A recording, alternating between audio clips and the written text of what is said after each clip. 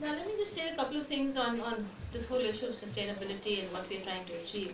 And I think the first thing that needs to be said is that in our search for sustainability, sustainable pathways, and looking at development and development pathways that are sustainable, I think the first words that we need to keep in mind are cut back.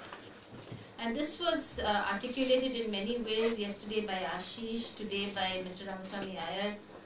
It's also articulated when it was said that demand is not sacrosanct. Just because there is a demand doesn't mean it has to be fulfilled, and growth doesn't always have to be shooting up at this super rapid space. So the first lesson, I think, and it is never taken on board because it is so inconvenient and politically incorrect, is that you have to cut back on consumption. The first premise of sustainability will have to be to reduce aspiration, to reduce, and this has to be done through a very painful process, both bottom up and top down. This needs a lot of investment of thought and policy, etc. But I don't see any other way of trying to achieve sustainability if we continue at the same super rapid growth and the aspiration to the super rapid growth. Because what the super rapid growth is doing, and also the kind of jobless growth that was pointed out by presenters, if you look at India, the most unsustainable outcome of this super rapid growth has been social unrest. I mean, today your Prime Minister himself acknowledges that it says 260 districts, but those of us who work on the ground will vouch that there are many more. But the writ of the government of India practically doesn't run. That is a direct, almost one-to-one equation with this exclusive, excluding, super rapid growth that does not take into account anything except, as Deepak was saying just now, the right of capital to go where it wants and do what it does. And that just rocks the bottom of everything that you can hope to aspire in terms of sustainability. If parts of your society and country, this is now, right now, not only in India, it's happening everywhere. What could be more unsustainable than social unrest in a society, in a country, in a region? There were some comments on sustainable urbanization, and I would like now to knowingly quote parts that urbanization, the way we are headed with urbanization, as exclusive enclaves, so discrete and so different and so isolated from the rest of whatever this muddle of rural is, that is clearly not going to work. And it is not sustainable, and that cannot be the path that we continue to follow. Whether it is housing or alienation of land for other purposes, the continuum of rural to urban to super urban will have to be far more nuanced and far more integrated if any form of sustainability, either in resource use or in waste management, disposal, that will have to be, I think, taken on board as a serious point of where we want to go with this. Now, whether the whole question of urbanization, whether you can do it or not, I think there are models already that show that it is possible in today's world to do it. And I invite reference to the township village enterprises of China, which have attempted to create just this bridge between urban and between rural and off-farm, on-farm, in rural areas, connecting it to job creation, product delivery, needs, fulfillment, etc. So this township village enterprise, and I suppose each region will have to develop such models of continuum in their own context and in their own, in the context of their own local communities' acceptabilities. But there is something that is happening along those lines already, might be worth looking at. Because what you can't do is this, under the rubric of sustainability, this kind of preferential cleanup. You have Delhi with no diesel and only CNG, but all the gunk can go outside. You've removed all the polluting industries out of Delhi, but then you put them into Haryana. That is so bad and so unsustainable. And it has such great acceptance. So if Delhi is clean and Delhi is aiming to be cleaner, it's called sustainable growth in Delhi and sustainable development in Delhi. Nothing could be further from the truth. 30 kilometers outside of Delhi, you've got cesspools of every kind of industrial pollution because all the industry has been shifted to the periphery of Delhi. So sustainable development, again, for whom, for who, in which model. This has come up repeatedly, so I just want to flag that. Very critically in the area of food and energy and water, as was pointed out. But anywhere where resources are used, there is huge amount of unsustainability, inequity, and lack of justice. And the resource use thing is coming to a head now in many, many places around conflicts with Nyamgiri, whether it was the bauxite mines there, or even now water and increasingly over land. So what are the kind of models of sharing of resources that we can possibly suggest or propose to think of better use of resources? When I served on the Forest Conservation Committee, there was this whole thing of mining. What do you do with mining? How much energy do you want? How much coal do you want to take out? Those are issues. How much do you want to do with hydroelectric? We have with ISA, so a form of energy generation. Do you want to do solar, etc.? But when you're looking at mining, you'll mine certain things. You might want this much bauxite and that much iron ore and only so much coal, but you will mine. So what is a sustainable way of looking at mining? This is a terrible area which is destructive and very, very inequitable. Who loses everything when the mines are opened up and who gains from all of that? And this is something that all the resource-rich areas will have to deal with.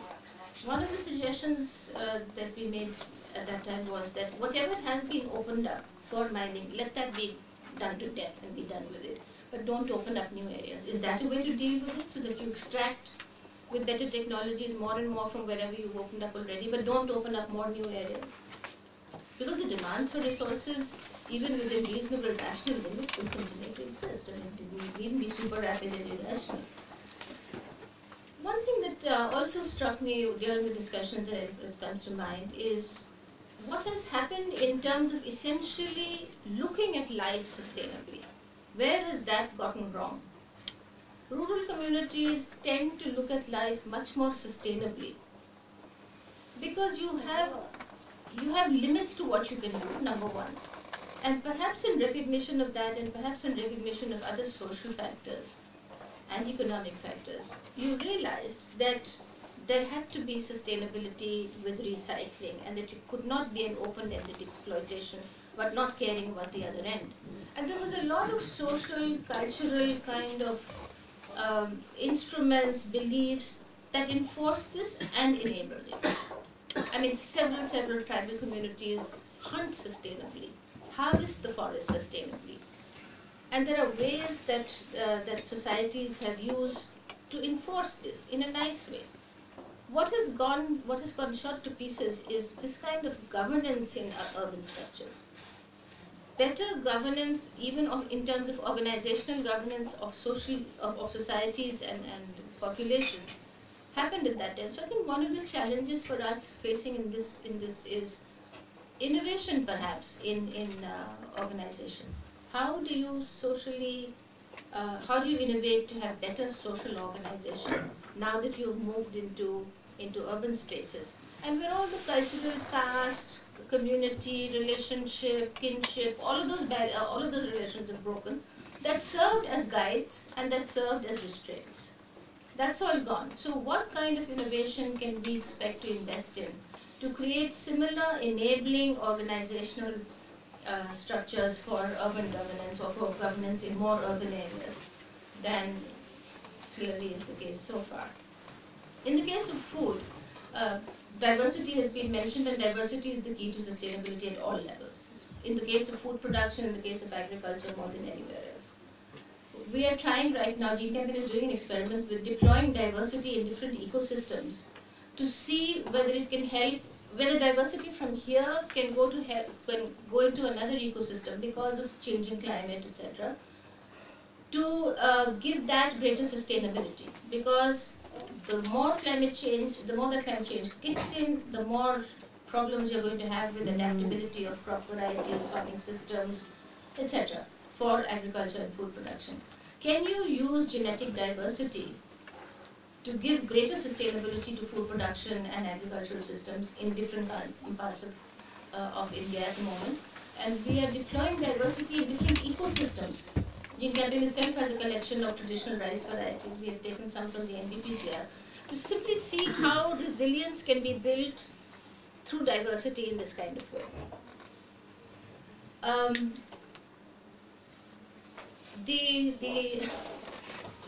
This one comes up over and over again and never gets absorbed into any kind of policy, and that is the use of different kinds of knowledge systems and different kinds of sciences.